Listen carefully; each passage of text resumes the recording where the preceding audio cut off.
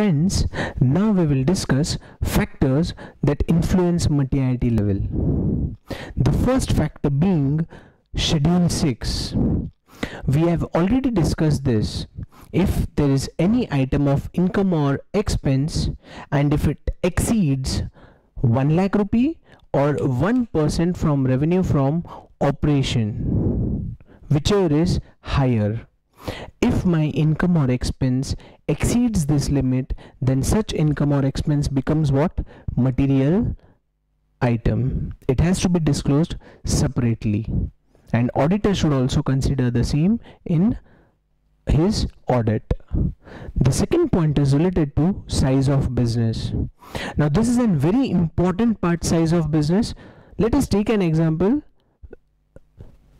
Say you are auditing Reliance Industries and you are auditing a small company. Say there is some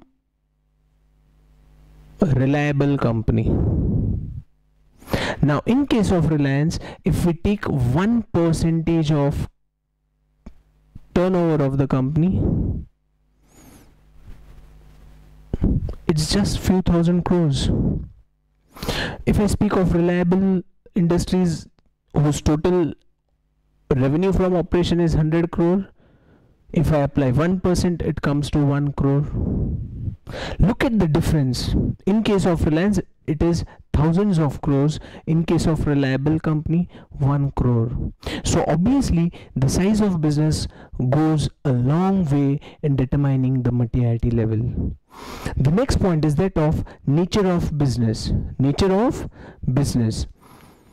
When I say nature of business, I mean to say the complexity involved in the business, the overall technical issues, financial reporting framework required in the business.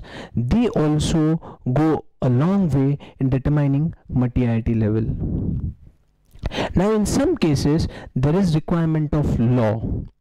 Let us say, for example, there is some statutory due which is required to be deducted by the company and which is required to be deposited by the company.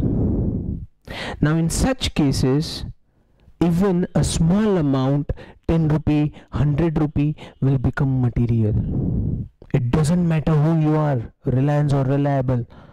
If there is a misstatement in case of any matter required by law, it is material, irrespective of size of amount.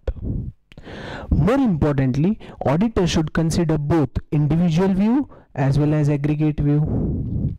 In many cases, an individual error or misstatement is not material, but such misstatement is repeated several times.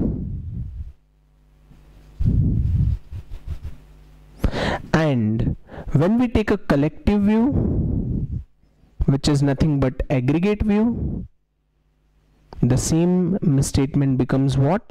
Material. Therefore, as an auditor, I should consider materiality both at individual as well as aggregate level.